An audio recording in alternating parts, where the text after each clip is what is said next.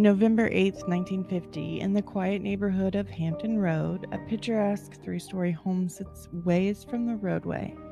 A young 31-year-old mother sits atop the roof of the home. Inside is her husband and 4 children. A member of the house staff called for help, seeing her sitting out there. Fear racked the 7-year-old little boy, who was now awake thanks to his father's insistence to come and see what Mommy was doing. The wind swayed the trees out in front of the home, and the chill of the fall air blanketing the quiet town of Scarsdale. With first responders on scene, one talking softly to the young woman, hoping to coax her down from where she had been perched. Quote, "I want you to stay put. I'm coming to get you." The other fireman putting a ladder up to the garage roof close to where she was sitting. She insisted that she was fine, and the need for them was uncalled for. Inside, her eldest son watched, wanting to know why Mommy was sitting out on the roof.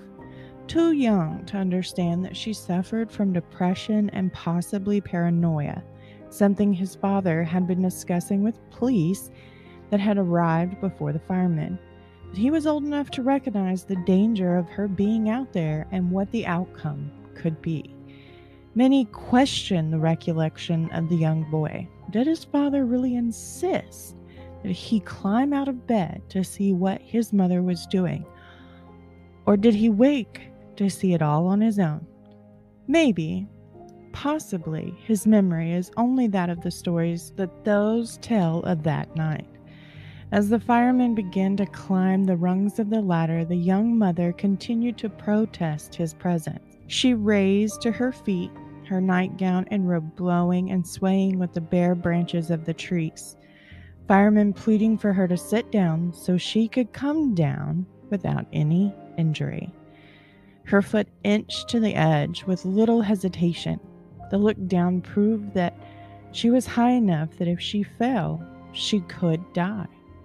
Suddenly, the fireman who was still climbing the rungs reached out and snagged the belt of her robe. But with her falling weight, it wasn't enough to stop what was already in motion. Neighbors watched from where they stood, curious of the commotion going on in their neighbor's home. Her husband and son watched as she disappeared from the roof, and what everyone present feared would happen did. A sickening thud heard by those gathered around. Paramedics would declare the young mother of 4 and wife of a wealthy real estate tycoon dead. Was it an accident?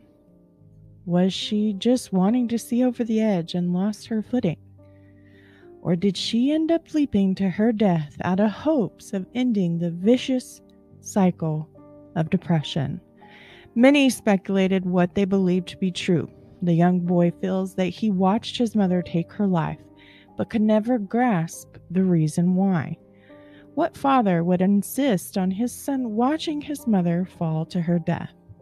What child would insist that these were the events of that night in November? Is it possible that the young boy heard the details of what happened that night and created a reality in which he could see come to life? A boy who loved his mother so? Is it possible that losing her at a young age, and in a way that no child should lose a parent, caused his own mentality to break and create a monster capable of taking the life of another, taking the life of his wife, the life of his best friend who would and did everything he asked of her, taking the life of a neighbor who knew his name and could take his freedom in one phone call. A serial killer from one of the most prominent families in America rose from the ashes of that night, November 8th, 1950. And his story took the world by storm. He got away with it for so long, but it would be the daughter of a notorious gangster, his best friend, and her family that would bring him down and reveal the ugly secret of the Durst family.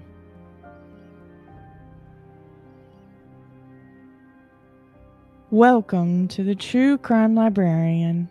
I'm your librarian and host, Ashlee. Tonight, we kick off season 4 with a case that hit its 40th anniversary, and we know the same as they did in 1982. Kathie Durst thought that she had met the man that she would marry and build a long life with. What she got was nothing more than a grown child for a husband. His little organic grocery store was it for him. He didn't want to join the corporate world, even though his father wanted nothing more than that. Now, this beautiful woman has been missing for 40 years. The man we all know and suspect had something to do with her disappearance finally went home to meet his maker. No amount of wealth or social status will keep him from answering for what he did while he walked this world. And many believe justice for Kathie will never come. But maybe it wasn't our duty to punish him.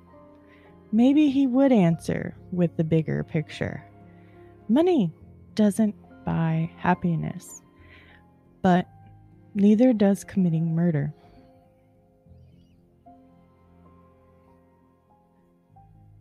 Warning: this episode contains graphic detail of domestic violence, murder, and adult language. Listeners' discretion is advised.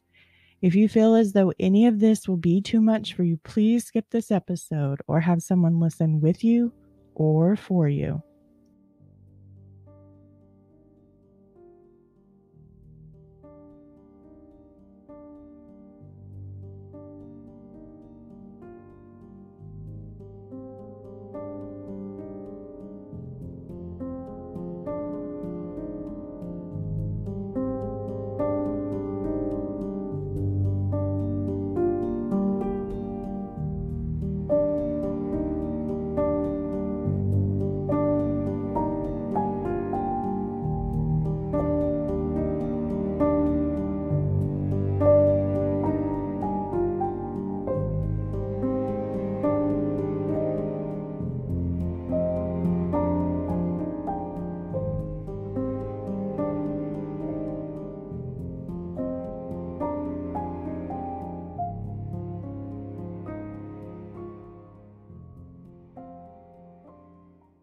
Good freaking evening, all of my true crime nerds. It has been a long break, but one that I was in desperate need for.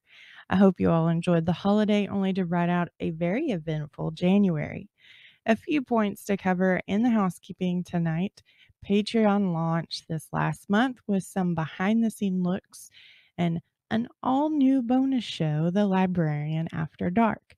If you haven't found the page, the link is located on my Facebook page. Go check it out, and from there, select the perfect tier for you.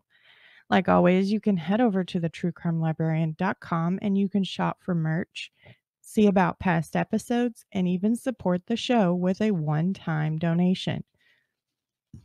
If you want to help without a dime leaving your pocket, review and recommend the show. This is a great way to trick that algorithm into recommending the show to other nerds just like yourself. Let's go ahead and spread some of that true crime nerd love to Miss Shelley Dixon. She was the very first patron on Patreon. If you want to add your name to the list, head over to Patreon and do so now. Now, let's get to what you all came here for, the true crime. Okay, let me introduce you to the man, the myth, and unfortunately, the legend, Robert Allen Durst, not to be confused with Fred Durst, and believe me, it happens more frequently than you would think. Robert, or Bob Durst, was born April 12, 1943. He's the eldest son of Seymour and Bernice Durst. Robert's grandfather, Joseph, was an immigrant from Austria-Hungary and was a tailor and went to become an extremely successful real estate manager and developer, founding Durst Organization in 1927. One World Trade Center, constructed in 2014, is owned by the Durst Organization today. The original World Trade Centers were destroyed in the attacks on the United States on September 11, 2001. These were owned by Port Authority of New York and New Jersey, so not to be confused with the Twin Towers, One World Trade Center, the building standing in the general area of the trade centers, is two totally different buildings. In 1950, when Robert was just 7 years old, Bernice jumped to her death at the family's home in Scarsdale. There is some speculation on what happened between Seymour and Robert. Robert claims that his father woke him up and told him to come and see Mommy. Robert walked to the room to see his mother out on the roof of the home, not truly understanding what was going on, but remember hearing his father telling him to watch her. Well, moments later, she jumps, falls to her death. It's ruled as suicide, but there's some question on whether she accidentally fell or she forced herself over the edge. If this is in fact the case, his father woke him up to make him watch his mother jump to her death, then that raises a lot more questions between what was mentally going on in Robert and Seymour's relationship. However, if the opposite happened and Robert happened to witness his mother jump to her death, or even see the aftermath and not see the actual jumping part, this would not explain away, but it would bring to light some of the developing issues he has later on in life. Robert was the eldest, followed by Douglas, Wendy, and Thomas, I do believe is the order. But the relationship between Robert and Douglas was strained from the get-go, and it lasted up until Robert's death just a few weeks ago. Robert and Douglas were sent to counseling early in their life due to their very intense sibling rivalry. It was getting so bad at the time in 1953. Seymour could no longer just keep a hand on his kids, and he didn't ever remarry, so he took care of them on his own, probably with help of his staff and everything, but you could see there was something clearly wrong between these two boys. And psychologists at the time in 1953, when Robert was just 10 years old, they were already starting to see some signs and symptoms of mental disorders. Well, it's a very taboo subject, so they're still learning it because it's like testing today with marijuana. It's illegal, and federally in the United States, it's still illegal. So testing is very difficult. It's very difficult to prove that it does have some benefits to certain ailments and possibly to the very concerning financial status of the United States.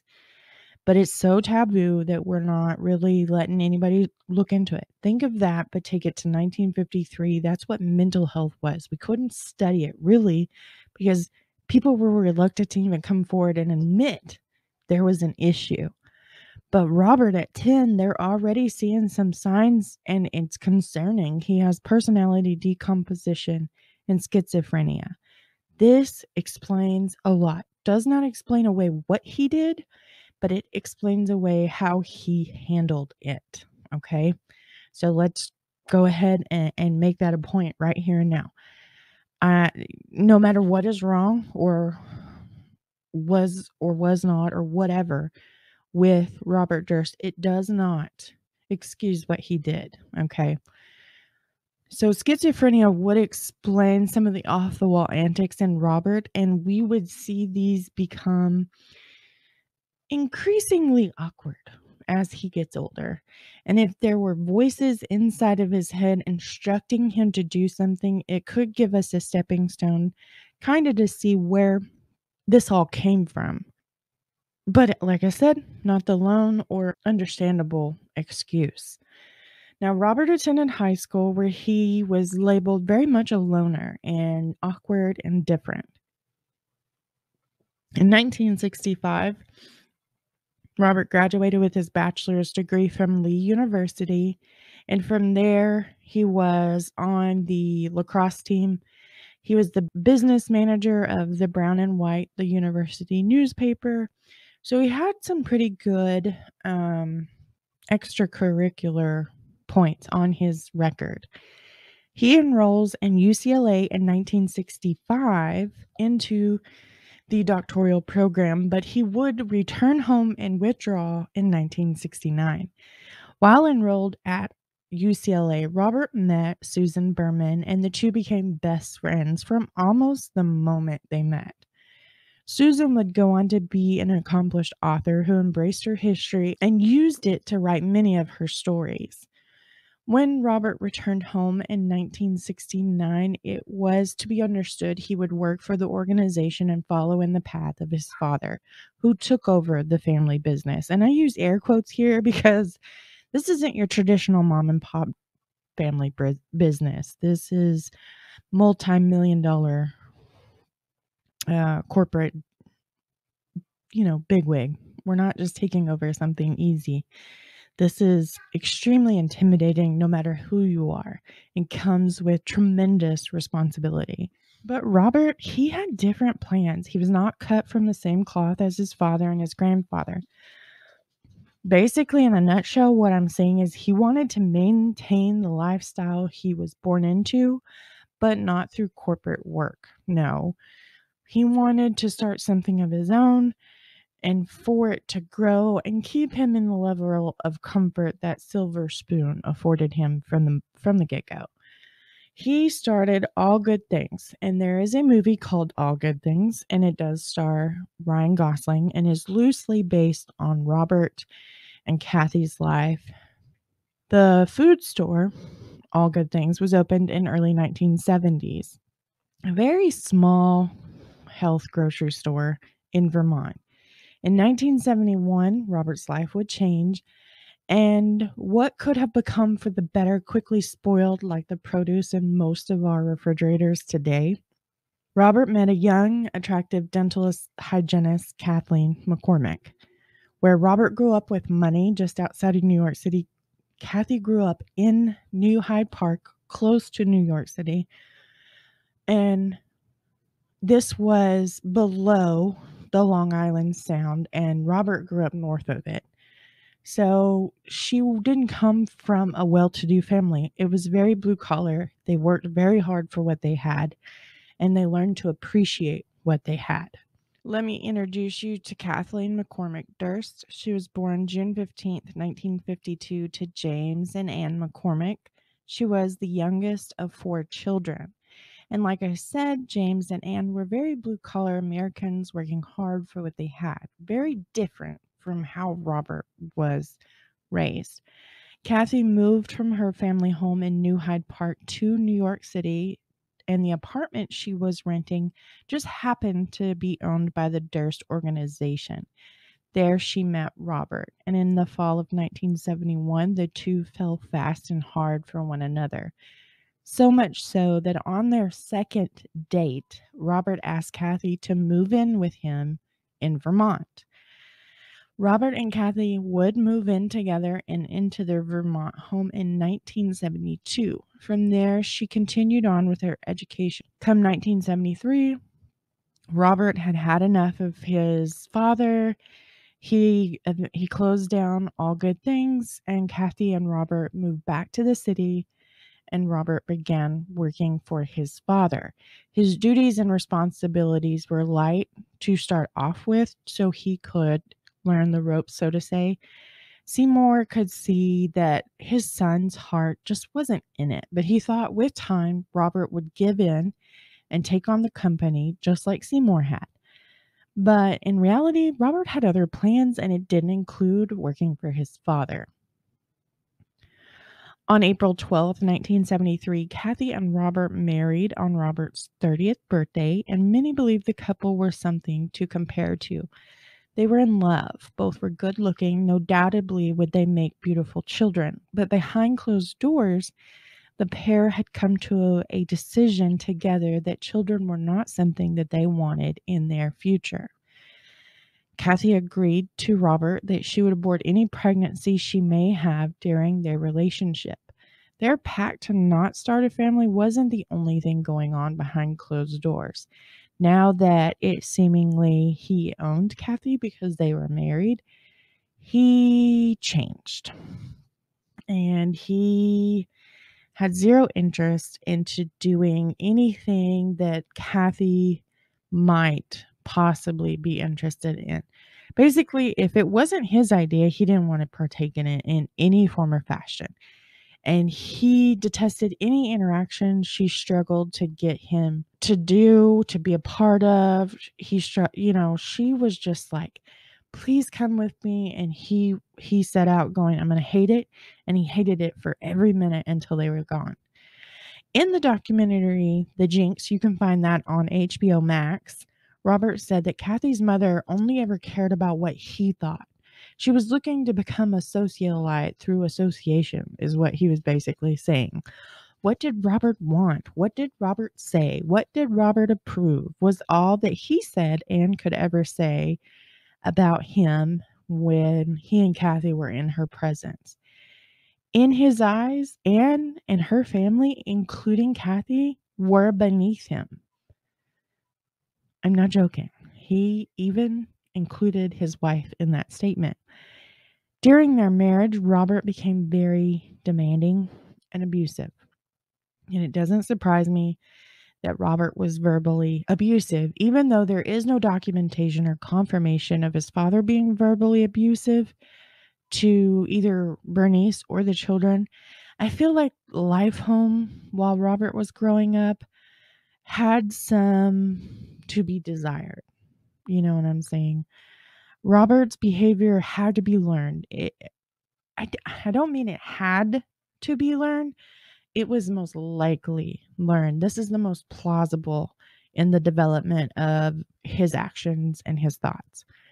Robert and Douglas went through therapy, and that possible diagnosis of personality decomposition and schizophrenia, they were still there.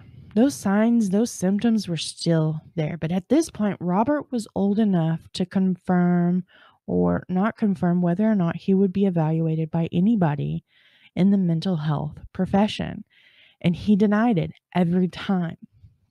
But I go through this, and I'm let me go ahead and just point out that I'm not licensed in any form or fashion in any level of psychology. I studied it when I went to school. I found it very interesting.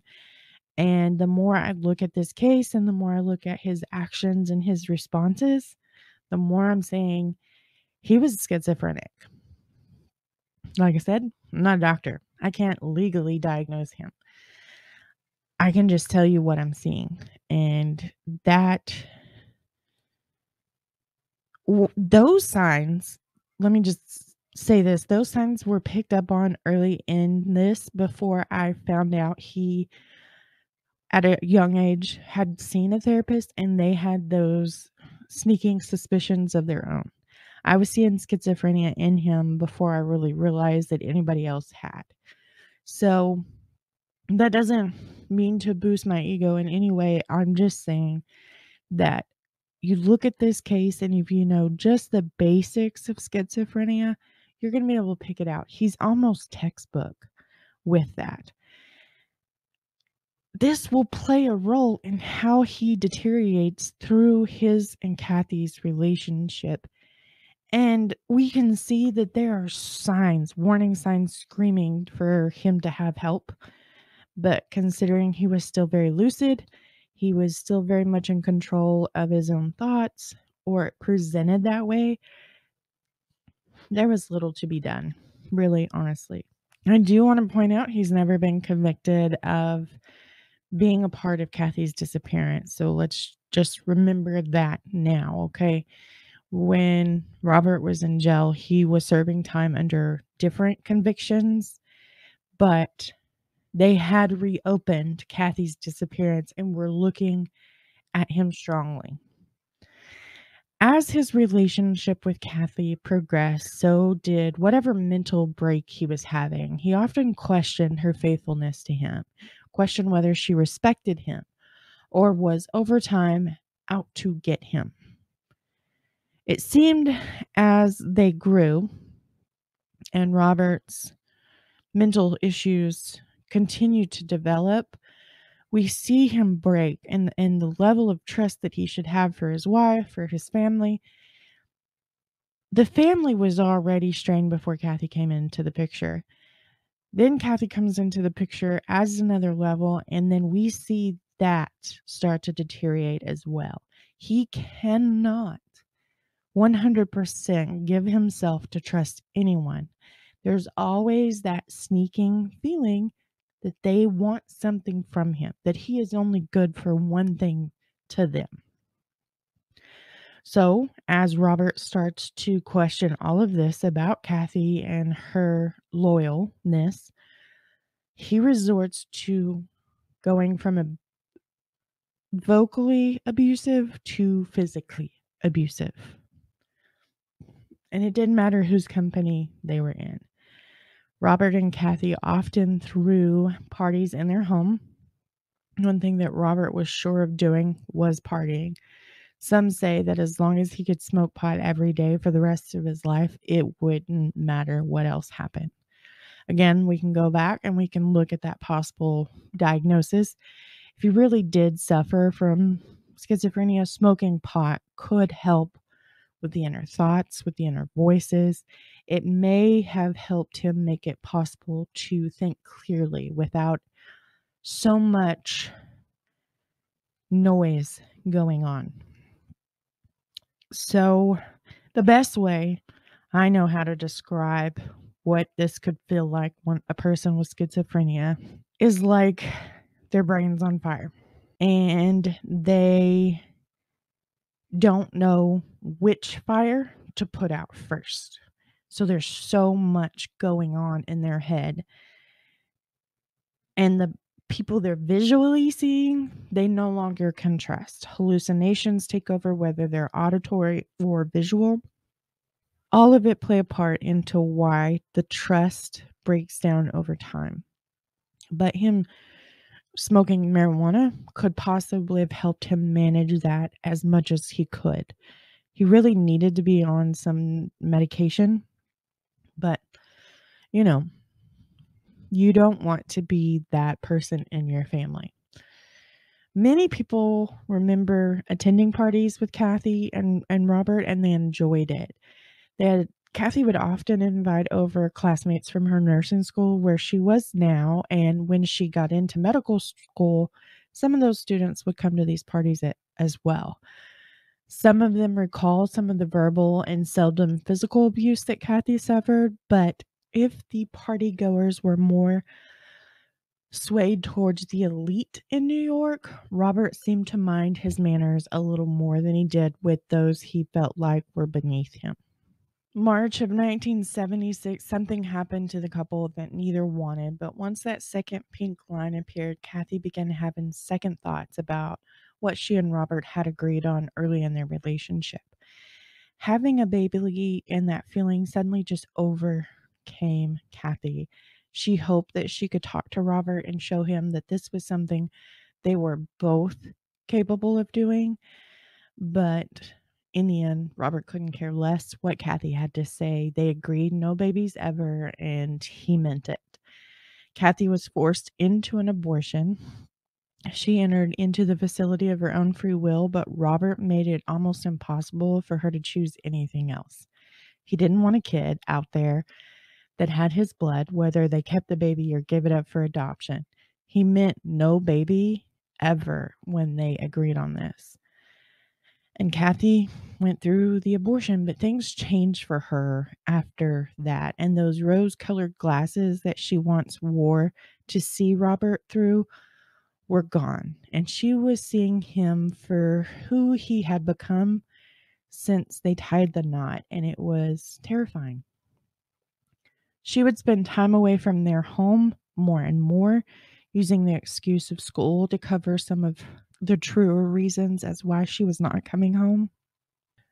But when in public, she still presented as a united front. They were a happy couple, and soon she would relax in the comfort of there being witnesses. But soon it didn't matter whether or not there was witnesses present.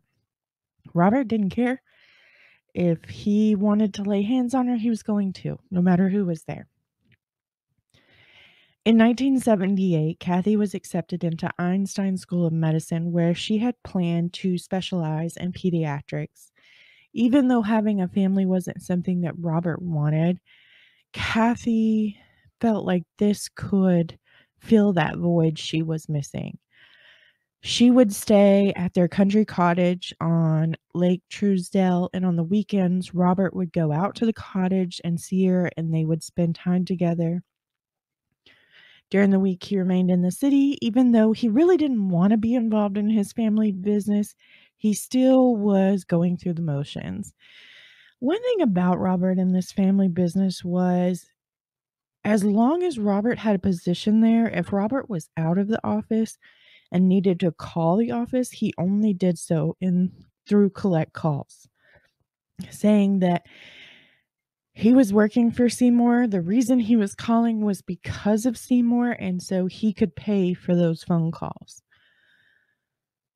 Robert had this weird thing about money. He wanted it to be at his disposal whenever he wanted it, but he really didn't overly care about materialistic things. He claims that Kathie very much cared about how they presented themselves and always wanted to have what they could afford.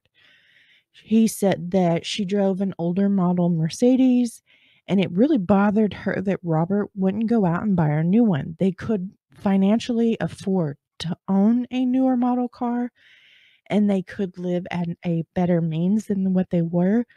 But Robert didn't care about any of that, and this will go on throughout his life. He was very happy being the essentials for the most part. I mean, if he donned clothing, I'm sure it was clothing that wasn't from Walmart. But he wasn't your typical socialite. He didn't have a home full of just things that cost an absurdly amount of money and then shows it off to his friends. No. I mean, he could live in a studio apartment with nothing in it and nothing on the walls and be perfectly happy. But as long as he needed money, if it was there, that's all he cared about. So he wasn't part of that. And Kathie was. She was like, I don't understand why we're not living better when we can. Now, whether or not he truly didn't allow her to live at a better means or not, we'll never know. We've only got one side of the story. Things like this are he said, she said kind of details in a case like this. And the other side's not here to say, no, that's not what I said or that's not what I meant. And it makes it extremely difficult to really decipher some of those details. But they do need to play a part in the storytelling of the case. Because without them, we have speculation of mental abuse.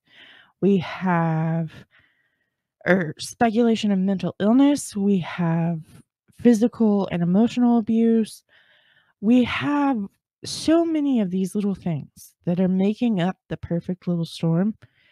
But it's these details that really solidify whether or not this is going to be the storm of the century, right?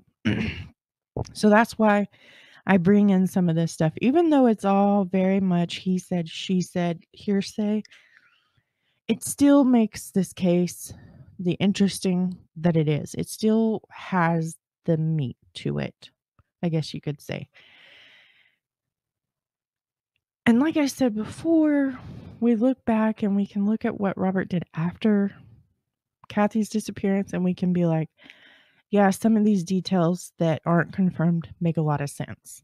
Between being forced into an abortion that she was clearly not okay with having, and Robert's deteriorating connection to the marriage, Kathie really sits down and begins to reevaluate the relationship that she's in and wonder if she had made the best decision that she could when she married him. Is it worth fighting for, is what it comes down to. I can't see that it was ever about the money to Kathie. She grew up in a home where she learned to work for what she wanted and appreciate what she had. So when it came to evaluating this situation as a whole, I'm not really sure how much that money held her in place, except for the fact that it kept her from having to take out student loans, which 98% of you listening right now probably have a student loan at one time. If you're not, you were drowning in it. And you can see the glamour to staying in a situation that could afford you an opportunity to not owe tens of thousands of dollars just for your schooling and education, right? So, no, it wasn't about the money, but I'm sure the fact that she wasn't putting herself in an exuberant amount of debt to go to medical school was a part of that plus column, okay? She was by no means a gold digger at all. There's no doubt in my mind. That's just not who she was. She wanted to live where she could live and at the level that she could afford. Now, Robert, he's losing interest fast, and the trips to the cottage are slowing down. And outings she had with her friends where she hoped that he would accompany her were slim to none. If he did go out with Kathie and her friends, he was socially awkward, not really ever enjoying the things that were going on or that they were doing or that they were saying. He was happy as doing his own thing without a crowd of people being needed to have a good time. He was a loner. In spring of 1979, Kathie wrote in her journal that she and Robert, she called him Bobby. They arrived home late from a party. They were drunk. They argued. He slapped her.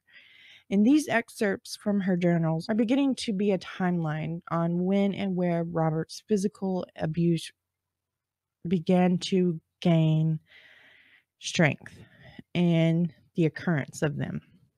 In fall of 1979, Kathie's diary reveals that the abuse was increasing.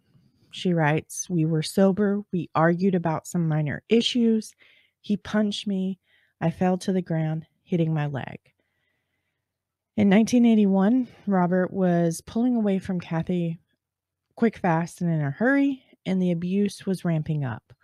Robert was becoming increasingly violent. The effort he was putting into compromising and working to make sure that their relationship lasted, it was plummeting.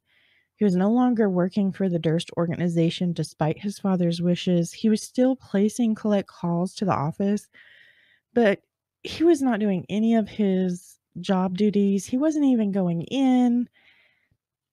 He was just waiting for Seymour to say, "Get your ass out of here."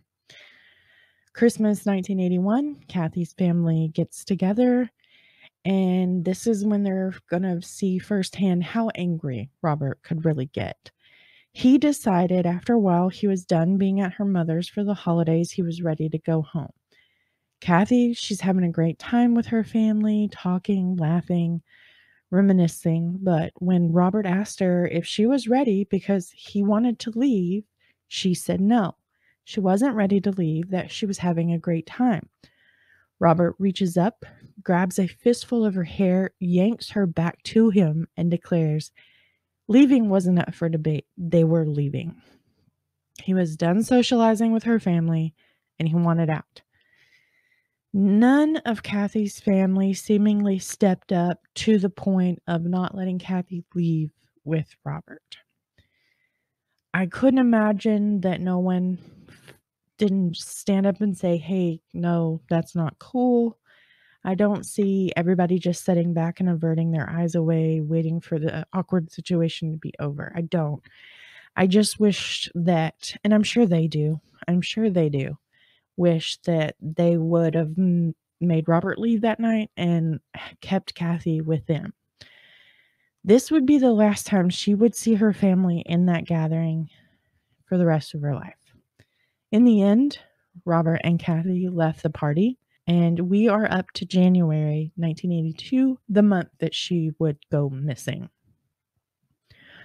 On January 6, 1982, Robert beat her one night so badly it caused her to go to the emergency room with facial injuries.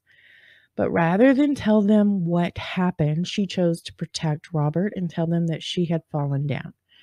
Along with not seeking to get Robert in trouble, she was also thinking about her career and her education and how it could affect her status at school. So instead of saying anything, she bid down, received treatments for the fall. We know it wasn't a fall. and went on about her way. Her best friend, Gilbert Naomi, I think is how you say her name. If I apologize. I'm horrible at pronouncing things. You know that. Moving on. She was really close with Kathie. Like I said, they were best friends. And she, at this point, is starting to help Kathie put together the things that she would need in order to hopefully win a divorce against Robert. Kathie realized that this was a toxic relationship and she needed out. But when you're splitting from a very prominent family, you need to make sure all your ducks are in a row before you let anybody know that's what your intentions are. There is one incident in Robert's past that really gave her some leverage and would help her prove that Robert was a violent man. Robert assaulted another man named Peter Schwartz. This should have landed him with a felony assault conviction, but as they dug in and found, as Kathie's digging into this whole thing and as the situation's playing out and she calls and talks to Peter, she realizes they've settled out of court for pennies on the dollar. And the charge on Robert was dropped from felony assault to disorderly conduct. It led with no jail time. So what could have really helped Kathie solidify not only the abuse, it just came out to be nothing. I had mentioned this before, but with Kathie's education being taken care of by Robert and his family, she was just 4 months shy of graduation in January of 1982. So the options were divorce, and with that assault conviction, it could have not only given her a leg to stand on to show that he was abusive, but a leg to stand on to say that this was a toxic relationship, but that her education should not have to suffer, and therefore they could reach a settlement that would pay for her the remainder of her college and the living expenses up until the point that she graduated. All of that could have come from that whole incident with Peter Schwartz. But since that didn't happen, the likelihood she was going to win that in a divorce decree, slim to none. So now the option was keeping Robert happy until she graduated. She was going to divorce him, no question. Though when she was going to divorce him, that was the unknown in this all.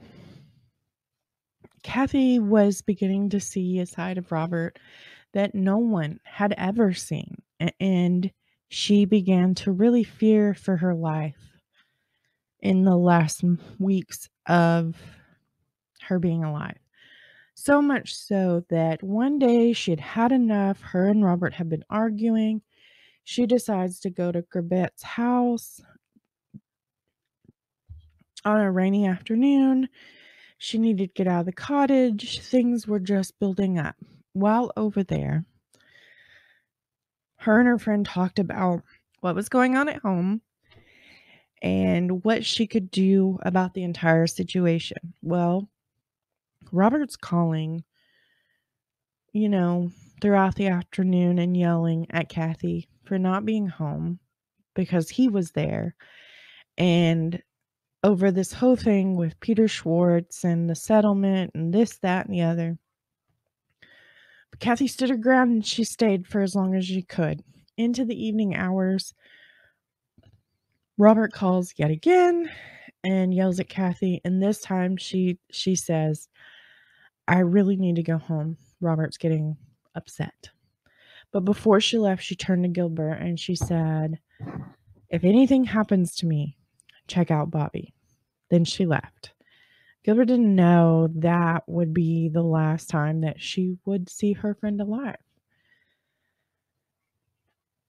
On January 31st, 1982, Kathie leaves a dinner party that was in Connecticut and returns to the couple's home on Hoyt Street in South Salem. Kathie and Robert get into yet another argument, and from what I understand, this is a very push and shove kind of argument. And what happens next is what we know per Robert. The two argued about something insignificant. She decided she was going to go back to the city and stay in the apartment. So Robert took her to the train station and dropped her off. She promised to call him once she arrived at the apartment and let him know she made it okay. Robert said that he received the call sometime after returning home. But according to Robert, when he pulled back up after dropping her off at the train, he went over to his neighbor's home, Bill and Ruth Mayer, and together they had a drink or two before he actually went back into their home in South Salem. Once home, Kathie phones and says that she's made it to the apartment and that she would call him sometime later in the week. Hence why it took almost 5 days before he reported her missing. According to the doorman at the couple's apartment building, he remembers Kathie coming in that evening late and headed straight for the elevator and went up to the apartment.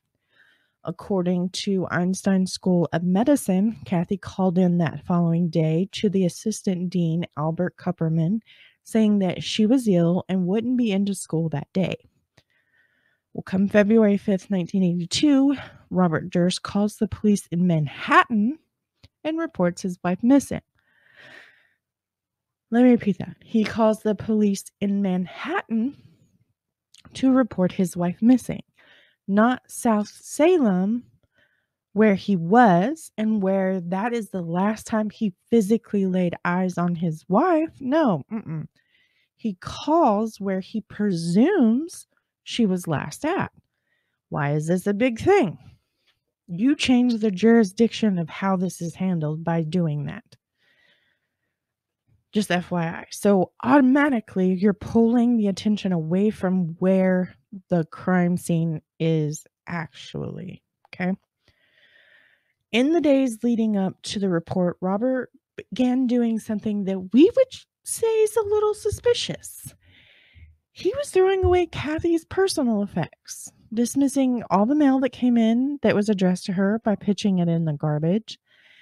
And once investigators really start to look into her disappearance, this comes up and they mark it as being odd or strange because it is. But thanks to Robert turning to his best friend from UCLA, Susan Berman, things in this investigation kind of went differently than it should have.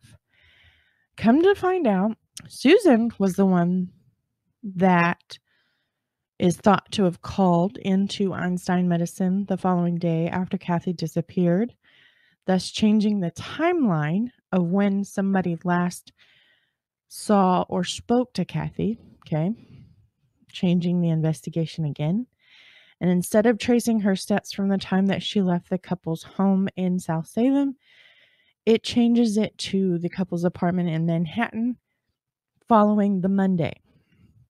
The other thing that Susan stepped in and did to change the course of this investigation is give investigators tips on Kathie being a habitual drug user. Her drug of choice, cocaine, and the also elusive Quaaludes that are no longer a thing. These both were drugs of her choice according to Susan. So now investigators are looking into the fact that she has a drug habit. How was she obtaining her drugs? How was she paying for her drugs? Is there, a disagreement on how much she owed, or was she in a significant amount of debt? Things like that start coming up. But Susan's not done. No.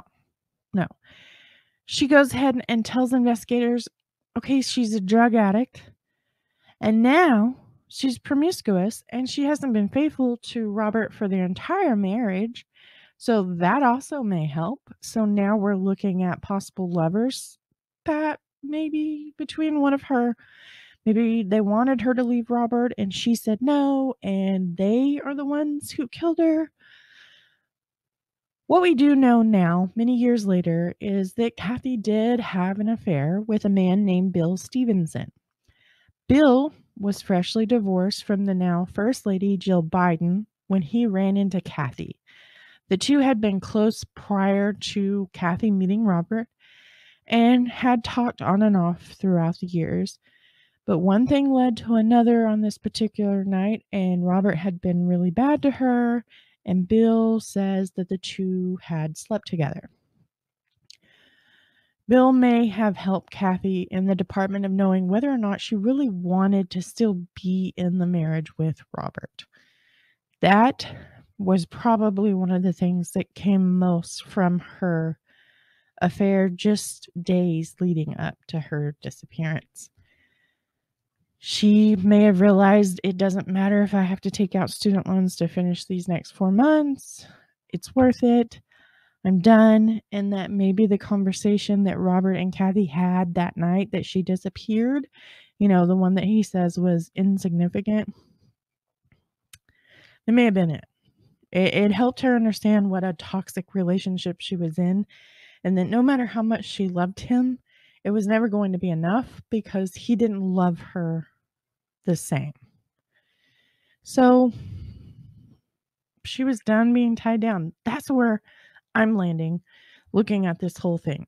I think Kathie initially decided she was going to get the next 4 months by, graduate, in the marriage. But in a moment of weakness between her and somebody she was very familiar with, she had an affair. And for her, this really just brought to light that it's time to end the marriage now, no matter what the effects are later. This is toxic. I love him, but he doesn't love me, kind of thing. Does that make sense? So I kind of think that's where this came together. She brought it up to Robert the night she disappeared. Robert wasn't about to be divorced. He wasn't going to let somebody take him to the cleaners and, he have to pay alimony or whatever. And so instead of being like, shit, my marriage is over, it sucks, I'm going to drink until it doesn't hurt no more, he killed her. Plausible, right? In the end, the investigation was led to nowhere. Susan was now the spokeswoman for Robert. He avoided any and all questions coming from the media because now they had their hands on it and they've got questions. And, you can say what you want to, but the media is pretty good about following leads. And just because it looks like the police aren't following that lead doesn't mean they're not. Okay? The media is just more open about the direction they're going in. Eventually, Seymour Durst stops working with police in trying to help find his daughter-in-law. Robert hires himself a very fancy criminal lawyer, even though he and Susan tried to deter to the police and spin the investigation in any other direction than South Salem, keeping Robert out of their line of sight, or so they thought. That was the whole plan of this. It worked for a minute, but didn't work for a long time. Who gets rid of their missing wife's belongings? We've got that question. Throwing out mail, throwing out her personal effects, selling her car. The one she couldn't get a brand new one because, they don't spend money like that. Yeah, he sells it. So what man, hoping that his wife would be found because she's missing, would do something like that, right? However, we don't have a body. We can't prove what we fear happened.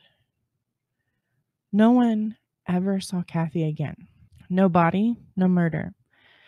Now, with the Durst family clamming up and hiring lawyers, it seems police have hit a dead end and their investigation grows cold for now.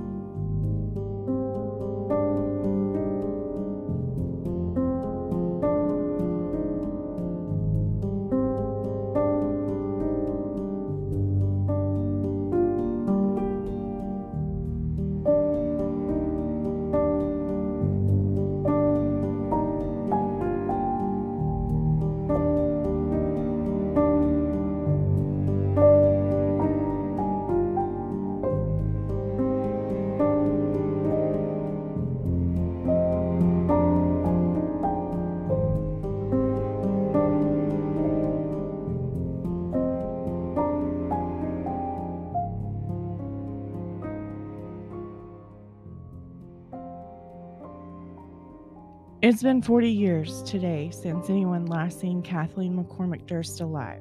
The doorman later comes forward and says that he cannot be 100% sure that the woman he's seen in the late hours of January 31st, 1982 was Kathie Durst. A woman looking like Kathie Durst came into the apartment building that night and took the elevator to the Durst apartment. Who that woman could be could range from anyone, even to Robert himself. His ability to dress like a woman and be believed that he is one won't be the first time we see it in this case. Susan Berman was as loyal as they come. Some say just as her father was. So when Robert picked up the phone, told his best friend what he had done, there was no question that she was going to help him in his time of need. She took on the role in a way rarely seen, and she helped a well-to-do serial killer get away with his very first murder. To this day, Kathie's case remains cold. Her body never recovered, and the person we all believe guilty of taking her from this world now gone before justice could be served in this life. We may never know what happened that night 40 years ago, but taking all that we know into consideration and fitting the pieces together, we know that there are some answers needed. In 2017, Kathleen McCormick Durst was legally declared dead 27 years after her husband divorced her due to spousal abandonment. He was free to move on with his life while she lay somewhere waiting to be found. Maybe one day the McCormick family will finally have some justice, even though there is no one to prosecute as a guilty person for killing her. And the person guilty of helping them cover up the murder is gone as well. But the comfort in knowing she's no longer trapped in the nightmare that was her marriage, she could be laid to rest peacefully and would provide comfort to the family in a way they have not had since Kathie was last seen walking this earth. Join me next week as we watch Robert fear a moment and a person capable of taking him down for the murder of Kathie, and taking those matters into his own hands, rocking the world with yet another breaking headline. Again, he would seemingly get away with murder. Only this time, there is no one there covering up his mistakes, and eventually, someone is going to come knocking. Just a little reminder, Patreon is up and running, so head over there and check out what TTCL has to offer you. And as always, I leave you with one last line. Injustice anywhere is a threat to justice everywhere. Much love, the True Crime Librarian.